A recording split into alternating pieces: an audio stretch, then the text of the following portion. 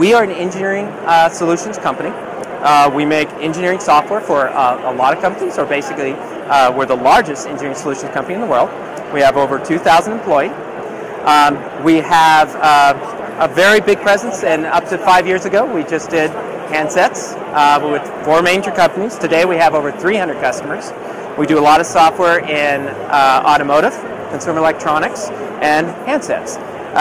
Here we have an example of what we do. This is actually Android-based product based on Froyo. This was launched in November, called Lynx. The Lynx product is basically, we built from the bottom up, based on TI OMAP. It combines internet radio, satellite radio, and another modem, FM radio, to put together a full-featured product that works in your car and in your home.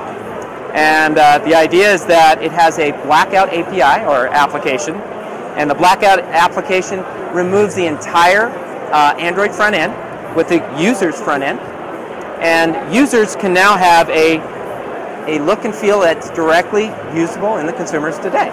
So we do this in automotive, we're doing it in consumer electronics, and this product, I use it myself, I love this product, and this is kind of an example of what we do.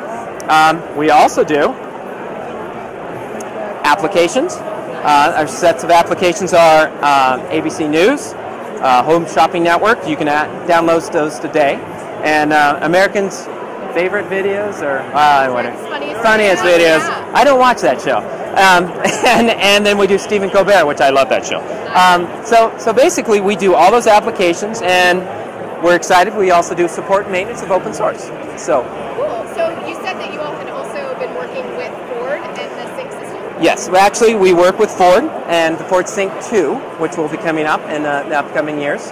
So Sync 2 is, we actually have a company called Triple Play, who is one of the leading Adobe Flash developers in the world. They're working with Ford and our Adobe setups to actually create the new Ford Sync. And we work with Chrysler. And a lot of the application downloads that you have today through a company called Surf Kitchen. And Surf Kitchen is T-Mobile's application store today.